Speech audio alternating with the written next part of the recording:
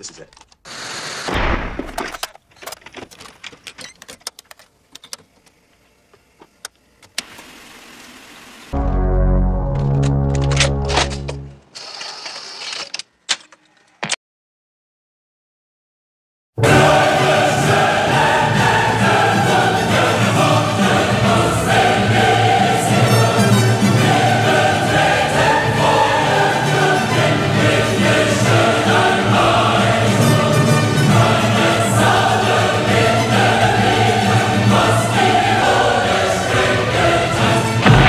Die Hard, rated R.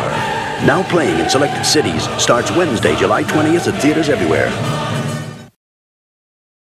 Okay, we are going to look at the devolution of movie posters. And we're going to use Die Hard as an example. So the original Die Hard poster, which came out in 1988 or 89 in the UK, didn't even have Bruce Willis on. It was just this picture. Then, after the film opened and it was a great success, we get this poster. Bruce Willis's face, explosions, and so fantastic stuff. Gives you an idea of what's going on, even if it's not that clear a photo. Then we get the re-release on VHS in the smaller box, but using the same picture. Fine and dandy.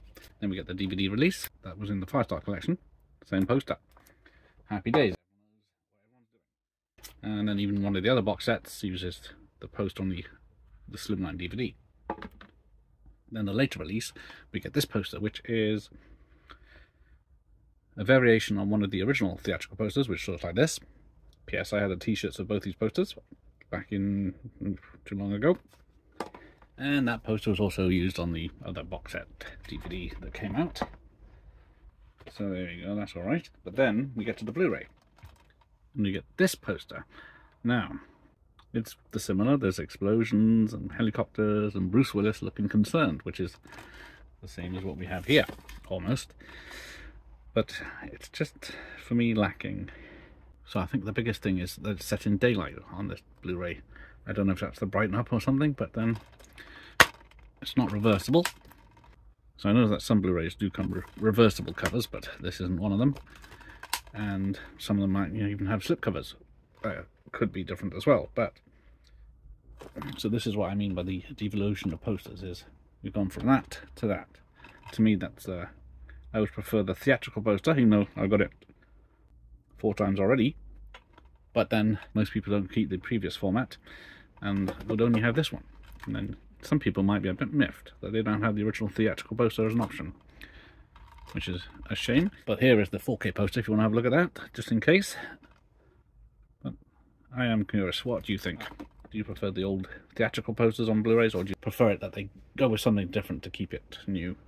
I know that steelbooks are a completely different thing as well, because they usually have some fancy art on, but when you come to a bog standard Blu-ray, even though when they are in the rack, that's all you'd see.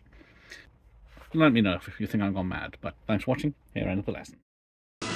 Bruce Willis trapped in a building seized by terrorists. Welcome to the party, pal! Die Hard. The box office smash is now on video cassette.